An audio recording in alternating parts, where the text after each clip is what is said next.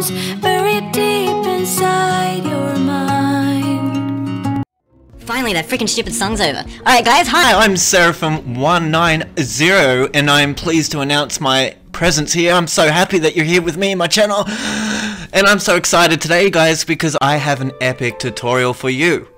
Now, if you don't want people getting into your bat cave, I know how to keep them out. I do.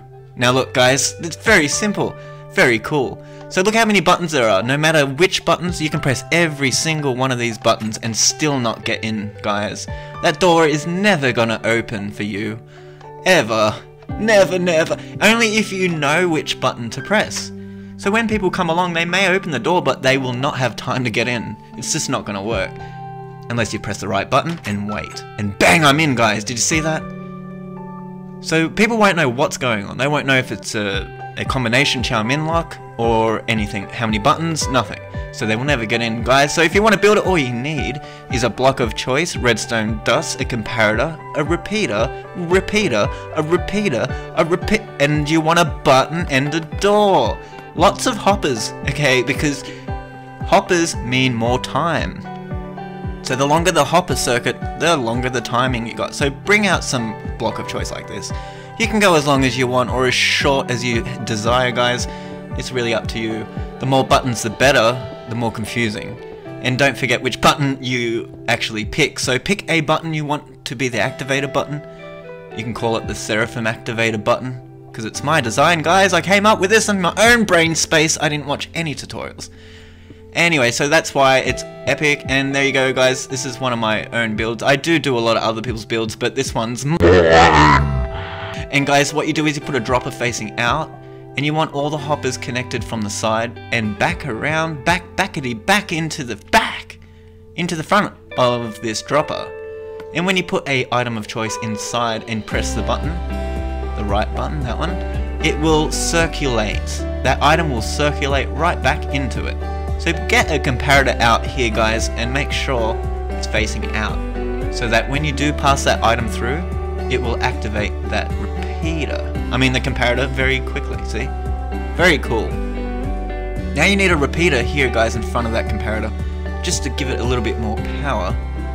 Break all this out away, and bring out your redstone like this and bend it down.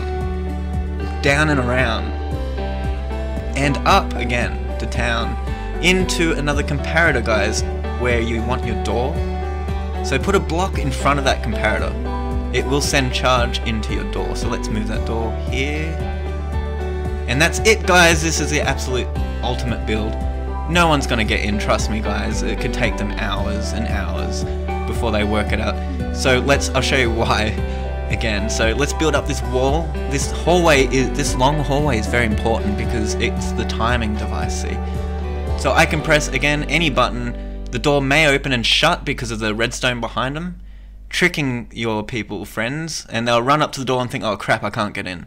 The door will keep slamming shut on their face no matter what. No matter what, guys. It's just never going to let them in unless they know exactly what button to press. Alright, so let's press the exact right button. I think it's this one. Yes. No. It's not long enough, guys. So if this is happening to you, all you need to do is extend your hoppers.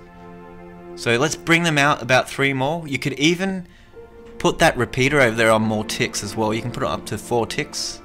Should give you a little bit more time. Make sure your hoppers reach to where your door is.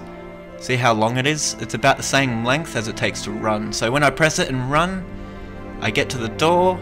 Wait a second. Bang, it's open, guys, and I'm in! And that's how it's done.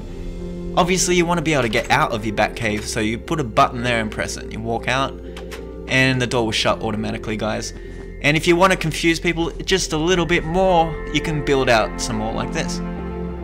Add some more buttons, make it a hell of a lot more complicated, guys. Now it will take 5 hours to work out. It's just going to take forever for anybody to... And there we go, guys. So I can get in and out whenever I feel, whenever I choose to. Okay? So, yeah, the buttons are very complicated right now. You have to press the right one, get to the door, and wait. And I pressed the wrong button. So yeah, guys, I've forgotten which button's which. Here's some... And there we have it. Well, I truly hope you guys enjoyed this video, and I truly hope that I remain in your hearts for the rest of the world's time that you have here in the universe. So guys, again, I can get out if I choose to. Oh my god, what the fuck is wrong with me? Alright guys, I'm out. See you later.